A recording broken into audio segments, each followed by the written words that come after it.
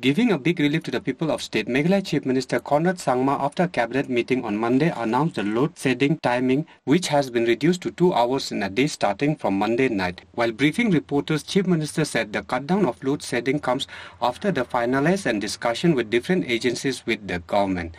Earlier, Sangma informed that the breakdown of 2 power generation projects in the northeast and inability of the state to utilize the power banking from a company led to serious power shutdown in the state.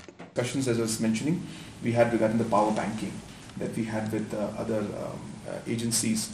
And as I was mentioning, there were 2 reasons why this has happened. This power issue had happened because of, number one, the damage to these 2 power plants, which again is a infrastructural damage. The second was because there was a change in the government's policy in terms of the power banking. And the first one is of course something that's beyond our direct control, but the second one is something that we could work on, and we worked on it, and we managed to speak to some of the agencies with whom we had banked and managed to open up the LC as I mentioned, and now we'll be able to get the power back from them, which we'd given to them earlier. So that is the reason why we've been able to find a solution for the power scenario in the state. And I had also mentioned to you that we had come out with certain solutions on how to move forward. And I'm happy to inform you that we have been able to come out and finalize the discussions with different agencies.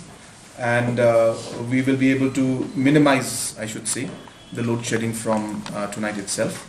And we will be restricting the load shedding to only 2 hours in the night, and that will be it.